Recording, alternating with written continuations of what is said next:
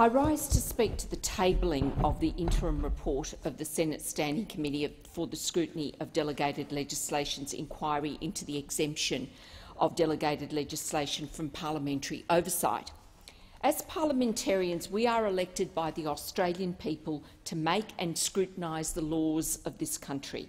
However, about half of the law of the Commonwealth, by volume, consists of delegated legislation rather than acts of parliament. I would like to repeat that. Half of the law of the Commonwealth, by volume, consists of delegated legislation rather than acts of parliament. And in 2019, 20% of the 1,675 pieces of delegated legislation made by the executive were exempt from disallowance by the parliament and scrutiny by the committee. The volume of delegated legislation made by the executive and the frequent exemption of these laws from parliamentary oversight restricts our capacity as parliamentarians to perform our scrutiny and law-making functions. The committee's inquiry considers the source, nature and ongoing appropriateness of the exemption of delegated legislation from parliamentary oversight, informed by expert evidence and the committee's own scrutiny work over the past 88 years. In the wake of the COVID-19 pandemic, this interim report focuses on how systemic issues in legislation, procedure and practice have combined to exempt delegated legislation made in response to the pandemic from parliamentary oversight, and what actions can and should be undertaken to resolve these issues. Now, Part 1 of the report provides an overview of the legislative framework relied upon by the government to make delegated legislation in response to COVID.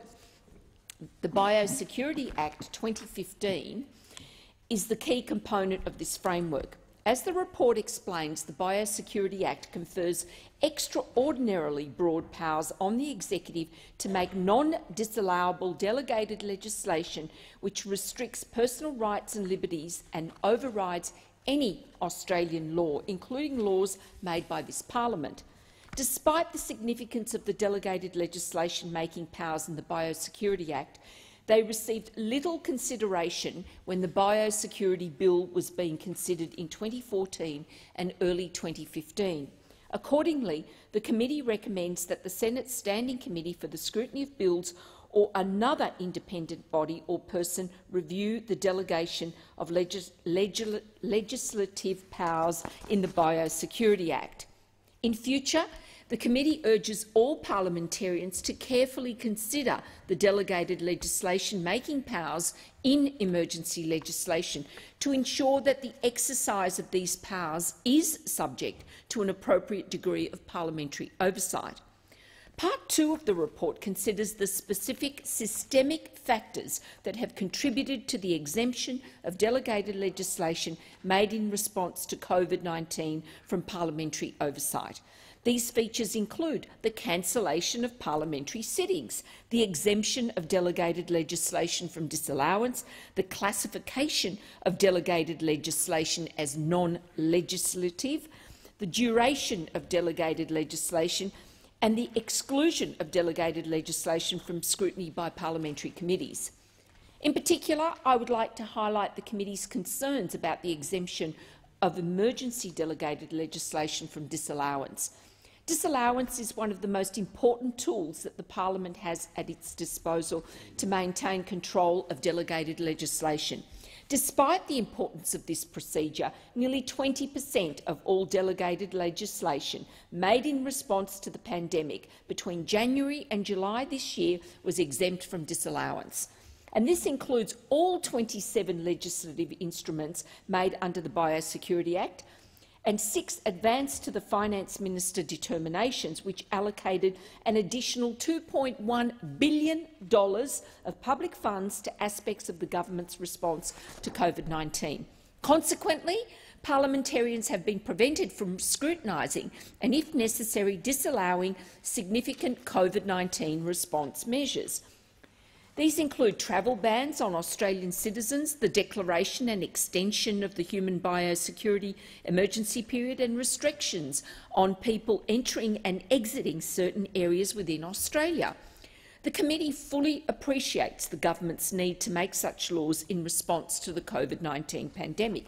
However, where such laws have the capacity to restrict personal rights and liberties or override laws made by Parliament, the committee considers that parliamentarians must, I underline must, have the capacity to scrutinise and, if necessary, disallow these laws. The committee was also concerned to discover that 1 in 5 non-disallowable legislative instruments made in response to COVID-19 are exempt from disallowance due to pre-existing grounds determined by the executive rather than the Parliament. Accordingly, the report recommends that any grounds for exempting emergency-related delegated legislation from disallowance should be set out in primary legislation.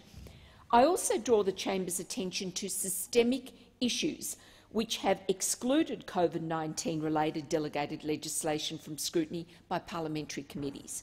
The standing orders currently prevent the committee from considering non-disallowable legislative instruments in its regular scrutiny work.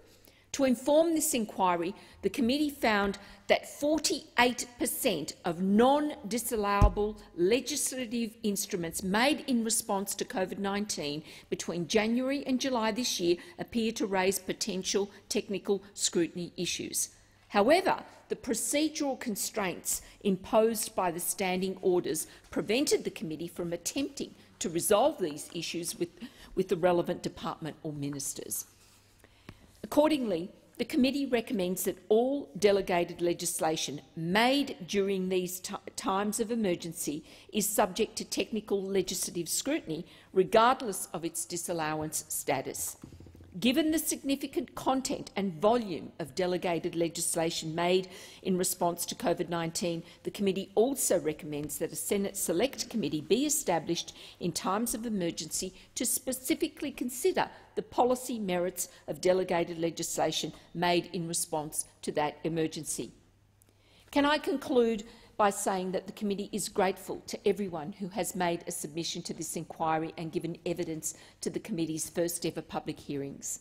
We trust that this interim report and its focus on delegated legislation made in response to COVID-19 provides a useful case study of the detrimental impact of long-standing systemic issues on Parliament's capacity to appropriately oversee delegated legislation made in times of emergency. Our final report will further consider these systemic issues and the options available to the Parliament to resolve them. In the meantime, the committee calls on all parliamentarians to carefully consider their responsibilities as representatives of the people, to ensure that delegated legislation made in response to emergencies is subject to rigorous parliamentary oversight. That is a responsibility that we have as parliamentarians, and this is the reason why we sit in this place.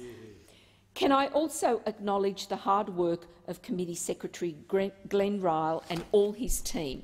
This is the first ever inquiry of this committee, and their commitment to producing excellent work is to be highly commended. I and other committee members very much appreciate all your efforts.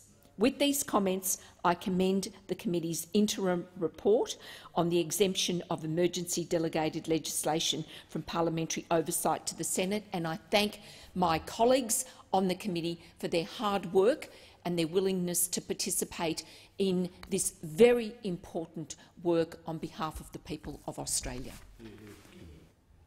Senator Ciccone. Thank you, Acting Deputy President. I just wanted to take a few moments to associate myself with the remarks by Senator Fierravanti-Wells. When I first came into this place, I had, to be frank, no idea about this committee, and quite frankly, it's probably one of the committees that I enjoy my time with colleagues, and it's good to see other colleagues in this committee in the chamber at the moment. It's certainly been fascinating to see how our democracy works, and being part of the Senate, the House of Review, keeping the executive accountable. I know there's only the one member of the executive here in the place currently, but I think it's fair to say we do enjoy our time on the committee scrutinising the delegated legislation, the instruments, following up with ministers and ensuring that we are doing our jobs as parliamentarians as part of our democracy. The Senate Select Committee for the Scrutiny of Delegated Legislation, and it has had other names along the way, but it's certainly one of the oldest committees in this place. Its purpose is to really ensure that we are scrutinising delegated legislation enacted by members of the executive and is subject to appropriate scrutiny by the legislator. It's a role of us in this place to write the laws of the land. Yet I think many Australians would be surprised to learn just how much law is written. And as we'd heard from the chair of the committee, close to 50%. 50% written, enacted, stamp of approval by the executive, not through the parliament. Whilst there is no doubting that there is a role for such delegated legislation to exist, it is nonetheless appropriate that in an instant where law is made by members of the executive, it is subject to appropriate oversight by this parliament and by this Senate. And most importantly, to disallow in instances where it is resolved by the Senate that such a measure is necessary. As the report articulates, the volume of delegated legislation as a proportion of total Commonwealth law is substantial. Even more substantial is the proportion of this delegated legislation that is exempted from scrutiny. All Australians should be concerned at the readiness with which government is prepared to exempt delegated legislation from consideration by the parliament. As mentioned earlier, whilst there is merit in the existence of delegated legislation, one is right to question whether exemption provisions for this legislation is entirely in accordance with the principles of the separation of powers that make up all good systems of governance. The interim report that's been tabled has a particular focus on the emergency delegated legislation that has come about as a result of the government's response to the COVID-19 pandemic.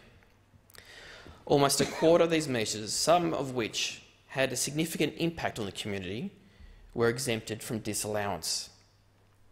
Questions as to whether the individual freedoms of our citizenry ought to be curtailed are some of the most significant that any decision-maker in this building may be forced to consider. Owing to this, they necessarily ought to be subject to the highest standards of democratic exemption and examination, as one would expect in a nation such as ours. Regrettably, the report also finds that there are instances where government falls short of this standard and systemic reasons for how this has come about. And as the Senate, as a democratically elected body, representatives of the community, we must resist this. After all, we are the House of Review. Whilst I fully appreciate why government, any government for that matter, would like to dispense with such inconvenience wherever possible, we owe it to those who have gone before us and with such toil have established our norms of parliamentary primacy in lawmaking, to clearly demonstrate the bounds of the tolerance of this House. I, like the Chair, would like to place on the record my thanks, and obviously of that Senator Carr, who's obviously not here today, to say thank you to the Secretariat for their work. And to be fair to say, I don't think without the support of the Secretariat we wouldn't have been able to produce such a comprehensive report and that we were able to present today. I want to say thank you to my other colleagues on the committee, in particular the Chair and the Deputy Chair, for their advice, their wisdom, and maybe one day I myself may be chairing such a committee. And thank you, Senator Scarr. I would look forward to you being my deputy at some stage as well. But certainly the wealth of knowledge that those two senators bring to the table is something that we really do need to acknowledge.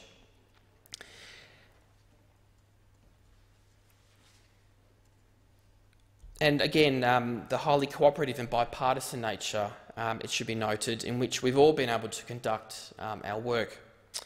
Senators can trust that the interests of this House are in good hands with the leadership of this committee, and once again I commend the report to the Senate. Senator Patrick. Thank you, Mr Acting Deputy President. I rise to speak on this report and indeed do so as an outsider, not a member of this very important committee of the Parliament. I must, as I stand here, I just want to say, and I mean this genuinely, I think the words that we've heard from Senator Fierravanti-Wells today in addressing this report are some of the most important words spoken in this chamber since the time that I've been here. I just want to reflect on something I heard today in the chamber, and I'll come back to the point that the chair was, Senator Fierravanti was making. Senator Patterson stood up during the committee stage of the Foreign Affairs bill, and he made the statement that the government is responsible to the people. And that is not actually the case under our constitution. The way it works is the government of the day is responsible through ministers to this parliament, and it is this parliament that is responsible to the people. And that's really important. I just want to draw back to the constitution, and that's the sort of the gravitas or the importance of the statements being made in the chamber. Part 1, Section 1 of our Constitution, entitled Legislative Power, states, "The legislative power of the Commonwealth shall be vested in the Federal Parliament, which shall consist of a Queen, a Senate and a House of Representatives, and which is hereinafter called the Parliament or the Parliament of the Commonwealth." It is the Parliament's role to pass laws. And that's a really important principle, because the people who write the delegated legislation, of which half in volume is written by officials, are not responsible to the people. They are not able to be removed by a vote of the people. In fact, it's very difficult for even a minister to remove a person who might be writing this delegated legislation. When legislation is to be considered, it ought to be done in an open manner, in a Senate chamber where it can be debated and where the people can watch and see what people say, and they can, at least once every 3 years, or perhaps 6 in the case of some senators, they can exercise their right to either support that member or to have them removed. Hold them accountable, thank you. And that is not the case for delegated legislation. And it concerns me, and I think we should pay regard to the two very senior people that are the chair and the deputy chair of the committee, with a great deal of experience in this place. And I commend Senator Fierravanti-Wells because actually it's a committee I really didn't notice very much until you started to chair the committee, I might say. And having someone as strong as Senator Fierravanti-Wells, and indeed backed up by Senator Carr, is a very powerful combination. And I used to watch Wacker Williams come in here, and he'd stand up and he'd move these motions announcing a possible disallowance. I used to think, geez, he's a rebel, not understanding that I know, of course, I like rebels. I love rebels, and you know, perhaps falsely, that was how I developed an affinity with Wacker. And since this committee has been chaired by the current leadership, chair and deputy chair, I've certainly started to take notice, and I must congratulate Senator Fierravanti-Wells for the job that she is doing. Again, I say her contribution this afternoon is one of the most important contributions I have heard in this chamber for my time being here. And I would ask that all senators listen to what has been said, look at the series of reports that are coming from this committee, because it talks and it's directed at us and our responsibility to our Constitution and to the people to whom we represent. Senator Scarr. Thank you, Mr Acting Deputy President. I too would like to make some remarks on this interim report on the exemption of delegated legislation from parliamentary oversight. And first, if I could just acknowledge the kind remarks from Senator Patrick, I couldn't agree more. If I could seek to associate myself with the remarks of Senator Ciccone, and given he associated himself with the remarks of Senator Fierravanti-Wells, that means I'm associating myself with your remarks. So we're all associates. I love him. And Senator Patrick, you are absolutely correct that we serving on this committee are very fortunate to have Senator Fierravanti-Wells as our chair and Senator Carr, that's Carr, not Scar, as our deputy chair. And as a relatively new senator to this place, as in the class of 2019 with my good friend Senator Ciccone and Senator Davey, and Senator Green is not here today, but I'm sure she would concur, there are three things I've taken from the leadership demonstrated from Senator Fierravanti-Wells and Senator Carr on this committee. And the first is the importance of that experience and wisdom that they bring to the process. It is irreplaceable and just so important.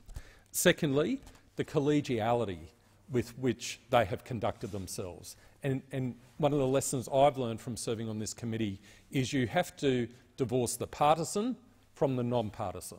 And I think both Senator Fierravanti-Wells and Senator Carr do that extremely well. And thirdly, and most importantly, the deep and abiding respect they each have for the institution of Parliament. The deep and abiding respect they have for the institution of Parliament. And that is reflected, that respect for the institution of Parliament is reflected in this report. And it's reflected in the first recommendation of this report, that parliamentarians, not politicians, parliamentarians, that we're not just politicians, we're parliamentarians, should give consideration to the appropriateness of exempting delegated legislation from parliamentary oversight mechanisms. We should do that as parliamentarians. And reflecting on that point, that we're parliamentarians, also politicians, but parliamentarians first and foremost, I commend the members, the senators, my colleagues, to have a look at sections 4.31 and 4.33 of the report, which contain some submissions that were made to the inquiry. And I'll quote them for you. First one in 4.31, and I quote, "The rule-making process should or needs to be separated from the political process." End quote. End quote.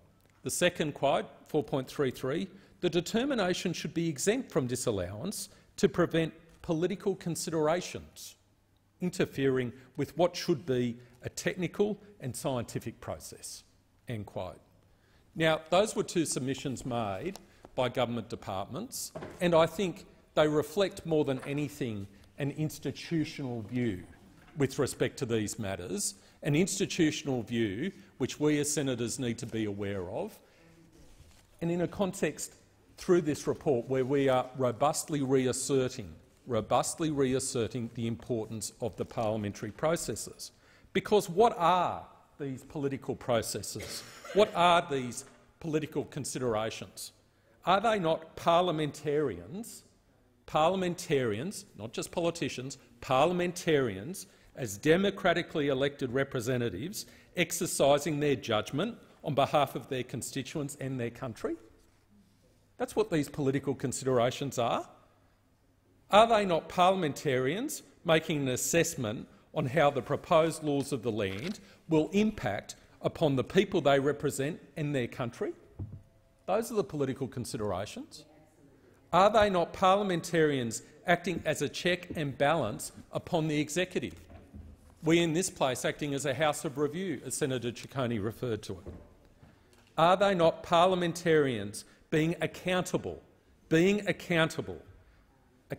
to and facing their constituents on a regular basis in free and fair elections as part of a liberal democracy? Those are the political considerations. Those are the political considerations. And they go to the heart, the absolute heart of our liberal democracy, and we must always, always remember that and cherish it, respecting the institution of Parliament. Finally, I too would like to give some thanks to the members of the Secretariat who worked on the report, and Chair Senator Fierravanti-Wells, you'll always be chair to me. I must say you forgot one person we should always remember is the Prof, Professor Edgar. Yes. Where would we be without our good Professor Edgar? Always there, ready to give his wisdom and educated view on sometimes the most arcane of legal matters. So thank you, Professor Edgar. Thank you, Glenn and Laura and the whole team. And his knowledge of contract law as well. You're absolutely right, Chair. You're an absolute terrific crew, and we've been extremely fortunate to have the benefit of your assistance. I too commend this report to the Senate. Thank you. The question is that the Senate take note of the report. All those in favour, please say aye. Aye. All those against, declare it carried.